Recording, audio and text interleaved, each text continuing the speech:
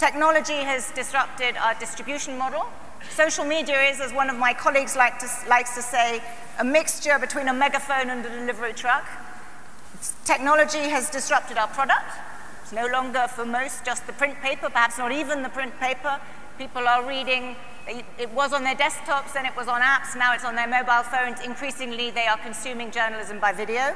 Thirdly, it's disrupting the financial model. We've started to hear about that in the previous panel, but basically, the big story of our industry is huge swaths of advertising revenue shifting to the technology giants, which for those publications that rely on advertising is a huge shock. So all of these things are, as any disruption, challenging. But I would like to think that they offer huge opportunities. We have new competitors who are shaking things up, and competition is good. We have new products. We have increasing evidence that people are willing to pay for good content. So I think what we should do in this panel is kind of go through how you manage this time. How do you manage this period of disruption, and what's our industry going to look like at the end of it?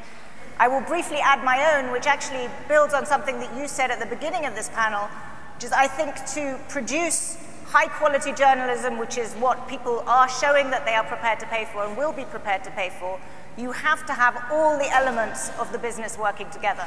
And we traditionally talk about church-state divide. Editorial independence is enormously important. It will remain absolutely the bedrock of quality journalism. But we have to have, and we already see it at The Economist, I'm sure we see it everywhere else, both sides of the business working together to work out how to create the products, how to respond to subscribers, how to think about what you're doing. And when your goal is boosting subscription, you're all on the same side. So with that, now is a short break, and I think we continue at 5:30. Thanks. Thank you all.